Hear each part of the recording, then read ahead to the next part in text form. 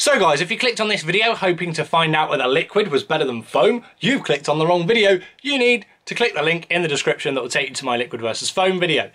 That aside, which brand of Minoxidil is best for your facial hair? I'm going to tell you right now, it is the one that fits your budget. That's right, it really doesn't matter which brand of Minoxidil that you buy, it's inconsequential towards your gains because 5% Minoxidil is 5% Minoxidil. So it really doesn't matter. That's the stuff that's actually going to work, the active ingredient, the stuff that's going to make your facial hair grow. All of the other inactive ingredients are pretty much irrelevant.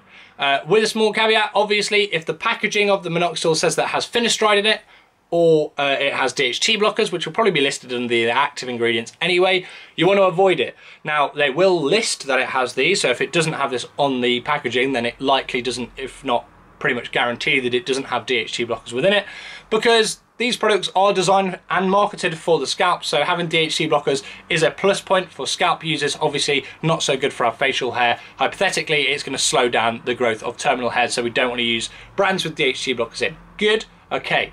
That aside, all of those brands, those regular brands like Kirkland, Equate, CVS, Mintop, 2Gain, all places like that, so they're pretty much exactly the same.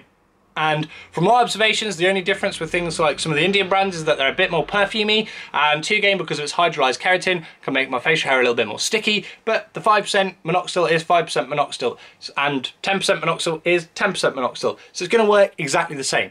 In regards to the 5% Minoxidil brands out there, a lot of the retailers that sell them are not going to be making and manufacturing their own Minoxidil because of costs of setting up a manufacturing base, hiring lab technicians and everyone like that, and people to actually manufacture it. What they will do is they will just go to a manufacturer who offers a private labeling service, and they will say, hey, will you give us some of that Minoxidil that you were selling to the other company, but put our label on it instead? And they'll go, yeah, we'll do that for you. Here's your Minoxidil. And they go, thank you. And then they go and mark up the price and sell it on. And that's how they make a profit, okay? They're going to keep their costs down, but also they're going to be able to get the product out there a lot easier as well, and they don't have to worry about all the logistics of actually manufacturing it. They just have to make sure it gets delivered from the manufacturer to their warehouse, and then they'll obviously sell it on. That's pretty much how they're going to do it, guys. So hopefully that's cleared up a few things for you. Honestly, you can buy any brand, and I'm not affiliated with any brands.